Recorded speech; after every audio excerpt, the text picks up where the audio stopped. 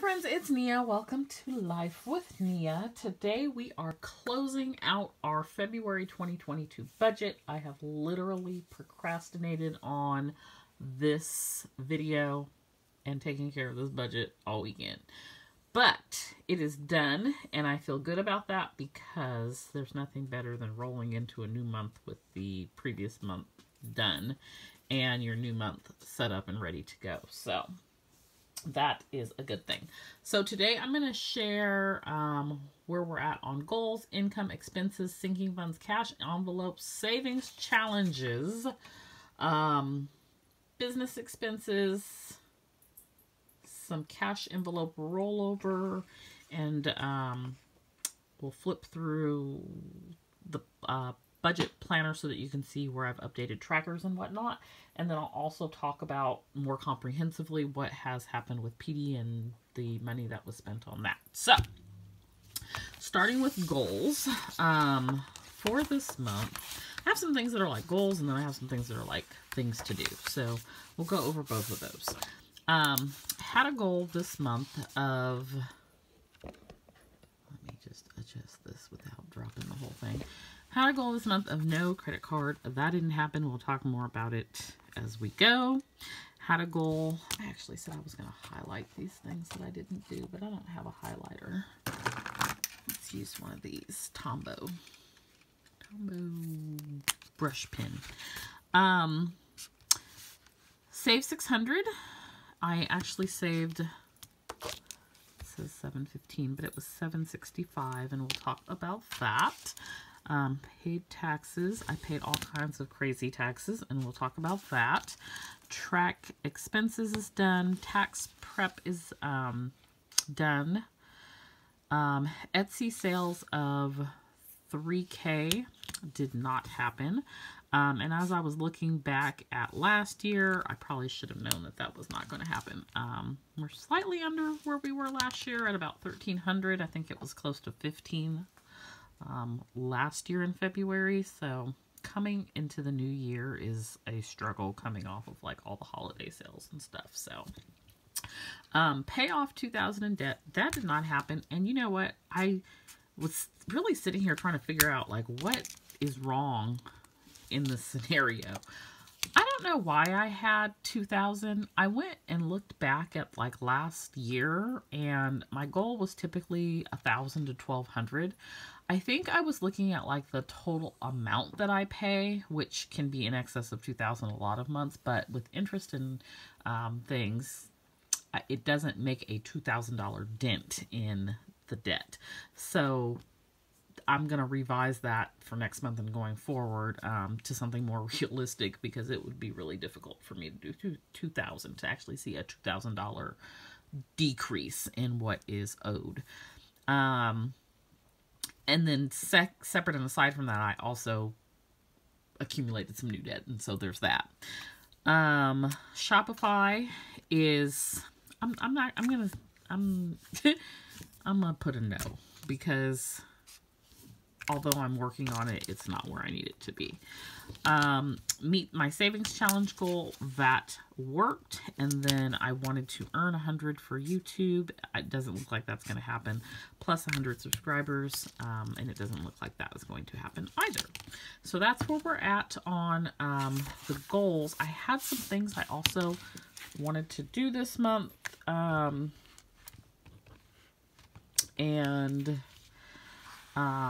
So having Shopify done, it's not done. It's about 3/4 of the way done.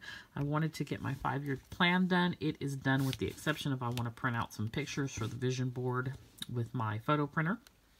I wanted to have like 5 new dolls, and I don't even know how many new ones I have that I can think of in my head. One, but I know that there's more than one, but I don't want to count the ones that are going to end up like in the sesh box or the sticker club, because I'm just like thinking new releases. So I'm going to leave that blank for now. Same thing with weeklies. I think I ended up with 2, but I have several that are not listed.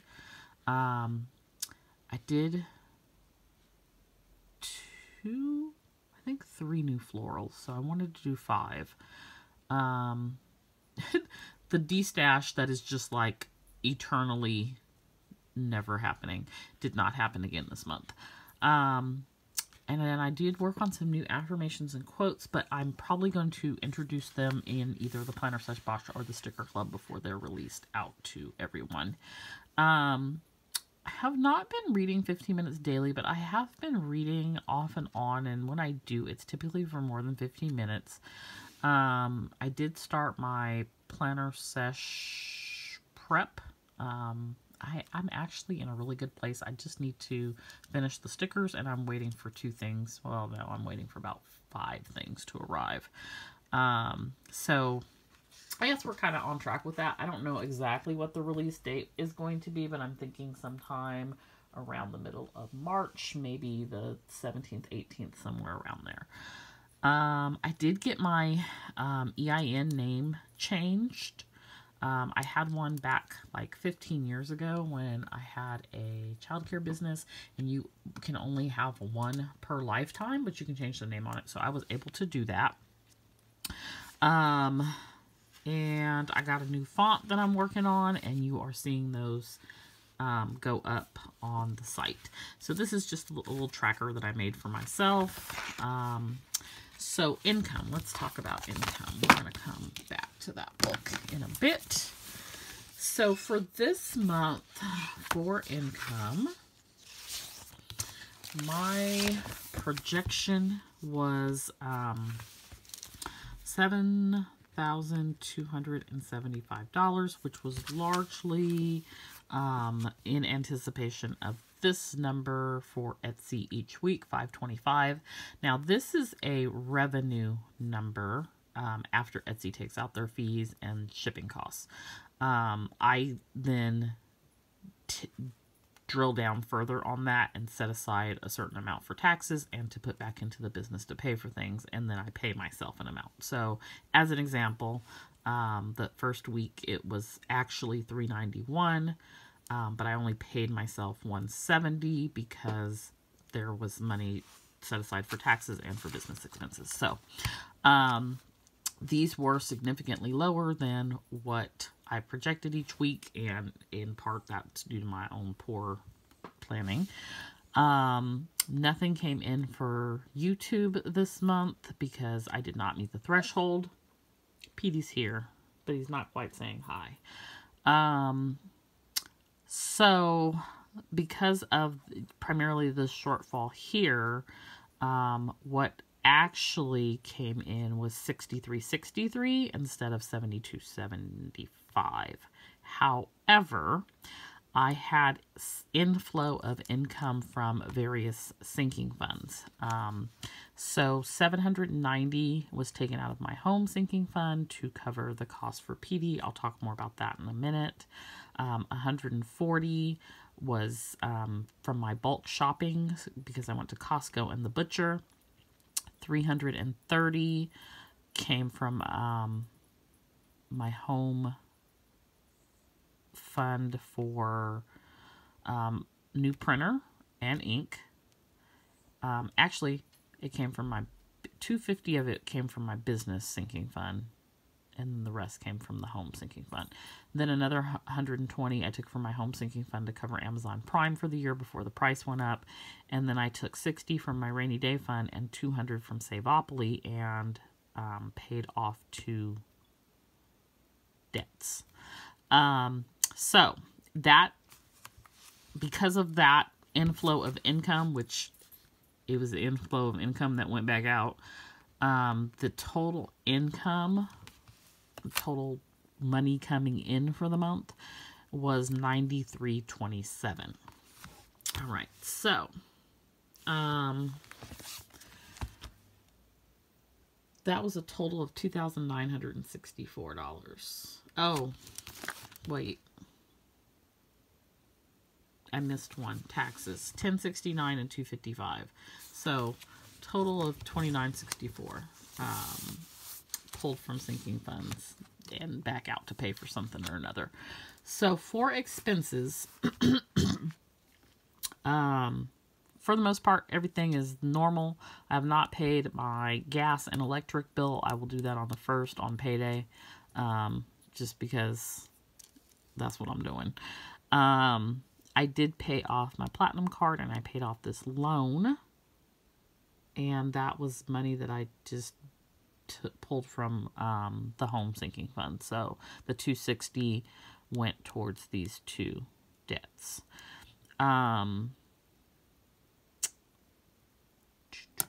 Expenses. Okay, so let's talk about PD. PD was an expense this month. So I've kind of shared a little bit of what it has been going on with him, but not in detail. So I'm going to share in further detail. So he went to the vet in January, mid-January, and we did like the emergency vet because he was just like the seizures were getting worse. So he went in. It's like it could be an issue with his heart. It could be neurological. We're not really sure what's causing it. He does have a heart murmur, but that is likely genetic. It may have gotten worse over time. He's also got a little bit of a cough. That could be due to, well, that is due to he's got an enlarged heart also. So it's partially due to the enlarged heart, like messing with his trachea. He's 15, y'all. So it's just, some of the stuff happens. So he had some blood work done, got sent home, continue to monitor him. We're going to set up an appointment with a cardiologist, but there is like, to see a neurologist or a cardiologist, it's like several weeks. So, it was 3 weeks before we would see the cardiologist. I continued to keep track of his seizures. They were becoming more frequent to the point where I was really contemplating like what is best for him, and maybe just putting him down is the best thing for him. So he saw the cardiologist on February 2nd. That visit was $460, which included medication, which was $85 at the vet. And he basically has a left ventricle heart murmur, which the vet saw initially, and severe pulmonary hypertension. He's not getting enough oxygen, which they thought was what was causing the seizure. So kind of makes sense, because if he would get a little too active, that would kind of trigger one. But then they were like, his heart doesn't match. He had an echocardiogram. His heart wasn't matching as far as looking as damaged as what they were seeing. So they put him on 3 types of medication. I was able to get those 2 of them at Costco. So I paid $85 for the one at the vet. Then I got 2 at Costco. If you're not familiar with GoodRx, look up GoodRx. It's completely free. And you can get coupons for medication. So the medication that he's on, the one that I got from the vet is a pet medicine. The 2 that I got from Costco are actually people medicine. And one of them from Costco is $11.29. GoodRx would have been $7.24. Costco was $4.99. Then the other one is $39.95. GoodRx has it for $14.99. Costco has it for $13.99. So Costco will honor GoodRx, but if their price is cheaper, then you can go that route. So he, on the 2nd, after seeing the cardiologist, he started taking these 3 medications. He's not had a seizure since. He's back to normal. He's back to getting in trouble. He's back to getting into stuff. He's back to doing too much. My dog is back. So that's all good. We went back after 2 weeks for a follow-up on the 16th. That was another $300.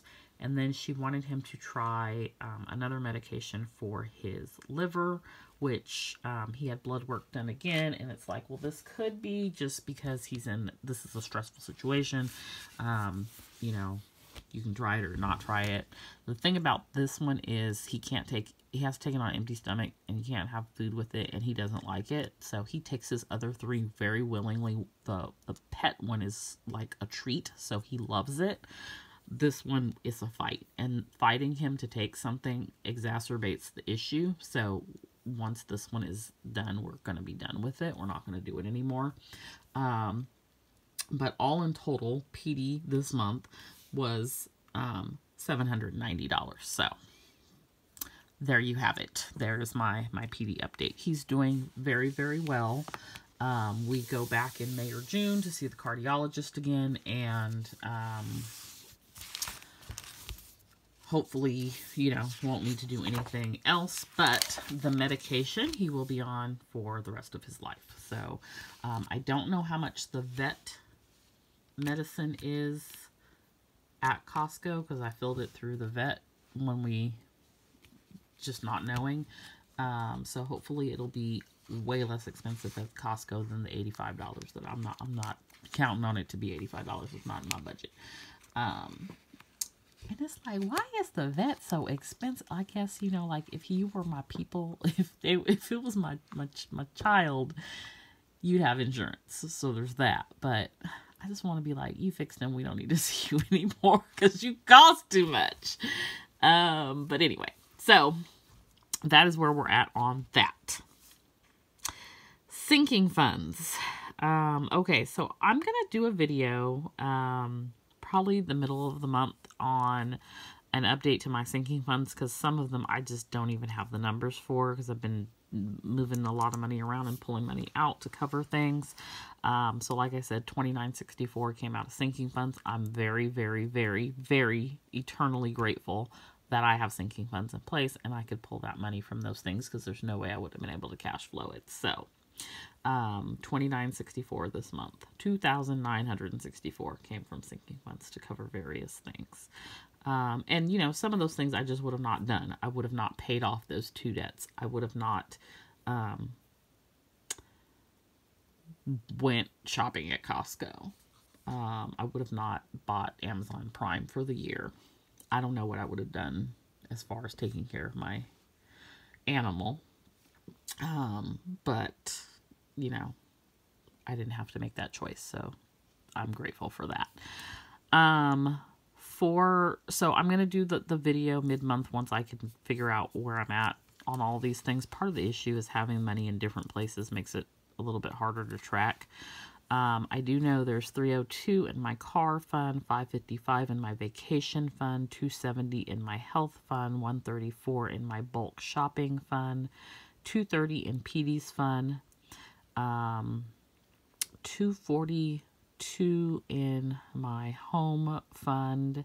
I have nothing left in my business fund because I liquidated it to purchase the printers actually, because I did get 2. $242 in Christmas, $100 in Black Friday. I have $88 in self-care, and that is not right.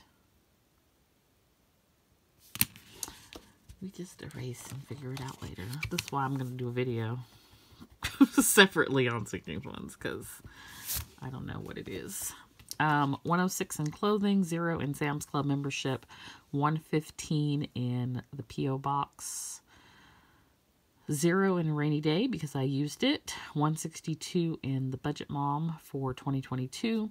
I need to just Saveopoly is one that I need to look, because I did take $200 from that. $62 in the Penny Challenge, $56.06 in the Zero Out Challenge, and $100 in the Birthday Fund. I'm also going to get, I used a friend's membership for Costco, so I'm going to get my own Costco membership, but I'm going to go ahead and just cash flow that. That is that. So let's talk about debt. So I just shared with y'all that the $2,000 was not a realistic expectation, considering that interest in different things. So this month we started with $32952. We ended with $32383, which is a reduction by $569. It would have been a lot more, but I did buy some things on credit. So I spent about $1,000.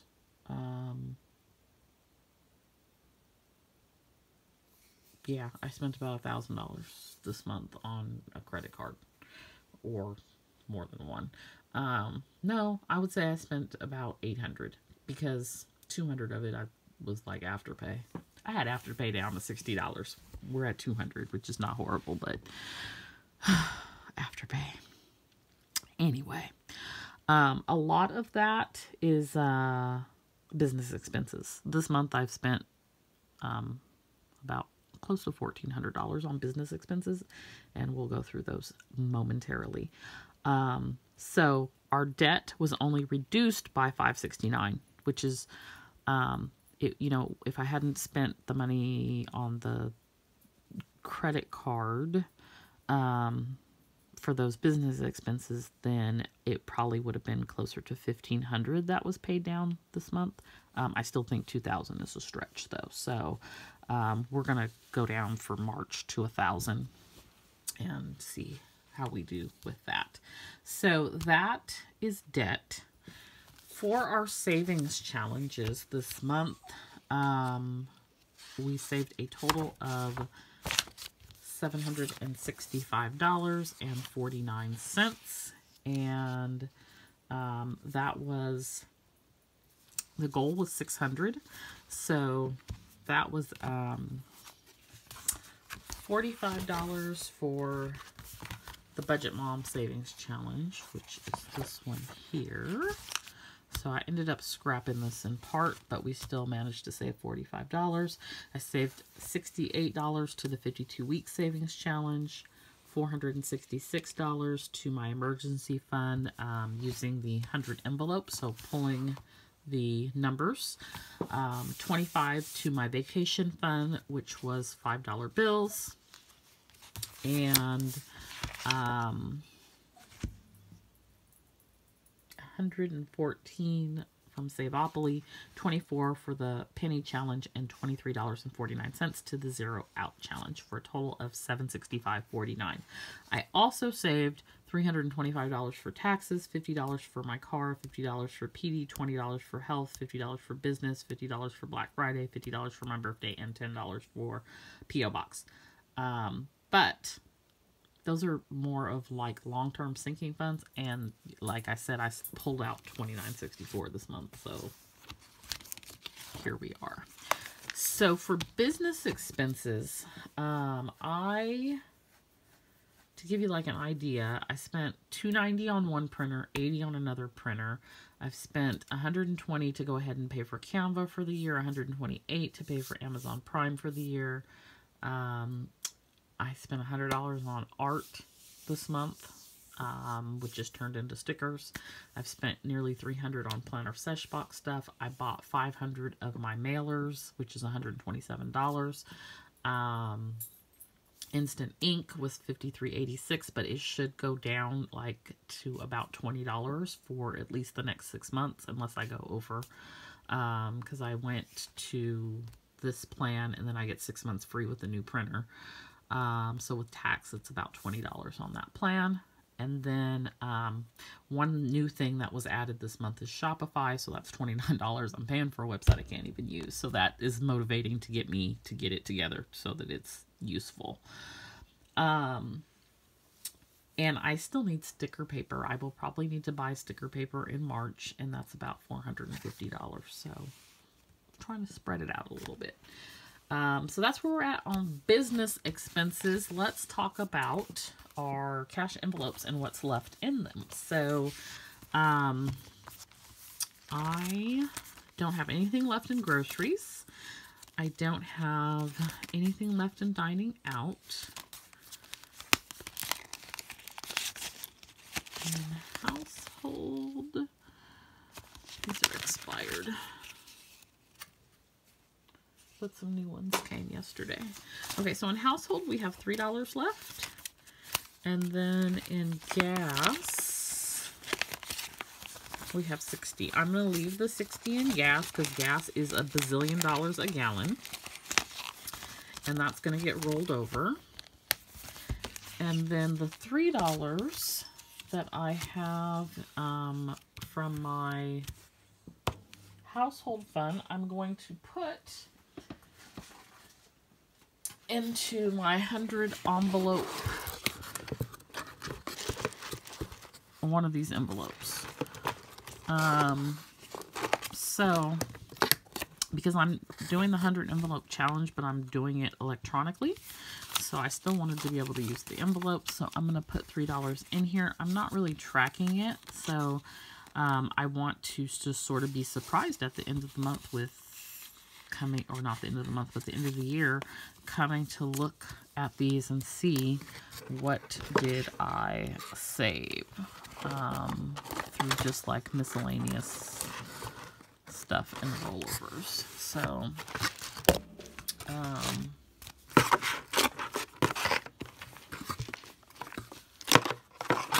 I did write on there what the amount is, so I'm going to do that with this one. Looks like, did I write on the envelope? I couldn't remember. So I am going to write what I put in the envelope. And so that, I mean, kind of makes it easy for me. I could easily come through here and look at them and count and see how much money is there. But I'm really not doing that. I'm trying to wait till the end of the year and see. And if I have another month like this last month, I might be pilfering from it. I don't think it was pilfering because I paid off 2 debts. I paid off 2 cards, and so that's a good thing. But it was a struggle to convince myself to do that. Okay, last thing is I'm just going to flip through my book and show you what's updated here. So you see we're at 5606 for the 0 out challenge, and I'm going to keep all my little post-it notes and things because they help me remember what happened in February. And I didn't write business expenses down on here, but I have them in my Budget by Paycheck workbook. So in the back of my planner, I just sort of check in with my goals and the things that I want to do. I made a note to myself that I overestimated my income for the year because I did not consider that I was going to max out on my salary. So I should have gotten a raise. I should see it in my next paycheck. I thought it was going to be 5%. It's maybe 2% because I'm maxed out, which means that this number is actually going to ultimately end up being lower. So figure that out, going through here and just sort of checking in. And then the other thing that I updated was on my business budget. I had estimated for this year $144 for Silhouette. It's actually going to be 0 because I paid for the whole year in December. And then Canva, I estimated $155. It's $132.98 because I paid for the whole year this month. Printer, I had estimated spending $200 on a printer this year. I spent $370, and actually that should be $450 because I don't know why I feel like I forgot that I got 2, maybe because one of it is identical to the one I had, but I spent $450 already on printers, so there's that. For my sinking funds, I'm pretty much on track with what I was planning to do with those. Like I said, I'm going to do a sinking fund check-in video. For my savings challenges this month, we saved $765.49. And this is where I'm tracking total savings, not including sinking funds. I've got my 52-week challenge tracker updated. And, okay, so here is the thing for me, rainy day fund. Does anybody else like this? This is what I don't like about trackers. I pulled the money. I had $60 in my rainy day fund. I pulled it out and I paid off a debt. So now this $50 that I've got colored in is not actually true because the money is not there anymore. I think that I'm more bothered by that than actually spending the money. But I think that's the reason why I don't want to spend the money, because I don't want my tracker messed up. I know that that sounds really ridiculous, but that is truly how I feel about that situation. Does anybody else have that type of sentiment about those types of things? If so, comment down below and let me know. But I was like, oh, now I gotta put the money back because my tracker is messed up. Just a mess, y'all. Just a mess. Okay, I got my vacation up to date with the 550, so that's colored in. Actually, it's not colored in all the way because I can't find the purple pencil. Retirement tracker for this year is up to date. And I have not colored in the debt. I'll do that on March 1st when I set up my finish setting up the March budget. But it's just going to go down like half a thing there. Then I updated these trackers. So this one's for car. This one is for loan. Got a Kohl's card. We've got our Mac computer, Navy Federal, and Quicksilver. I didn't even fill this in because I put more money on it. This is the one I paid off. So I just stuck a sticky on there that it's paid off. PayPal. And then our net worth tracker that we're really not doing anything with. Rainy day fund. I did account for the 60 I pulled out here on this tracker. And then penny savings challenge. And then this is my budget mom savings challenge. So for February we saved $45. And Saveopoly, I accounted for the 200 I pulled out of there.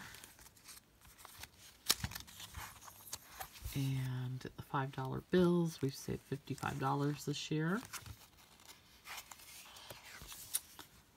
52-week challenge, we saved $191 this year. Self-care, we saved $88 this year. And then this last one is my 100 envelope challenge, and this also includes the numbers that I pulled on Friday that will be deposited on March 1st, which is payday. So that is my updated budget workbook, and that is the end of my February budget. We are closed out and ready to roll into March. I am by no means a financial whiz, analyst, guru. I'm just sharing with you what I'm doing. So seek guidance from someone who is certified to do that if you have those types of questions. But if you have questions about my budget or comment, suggestions, feedback, I'd be more than happy to engage with you in that discussion. Feel free to comment down below. Don't forget to like and subscribe, and I will see you next time for cash envelope stepping for March. I'll see you later. Bye.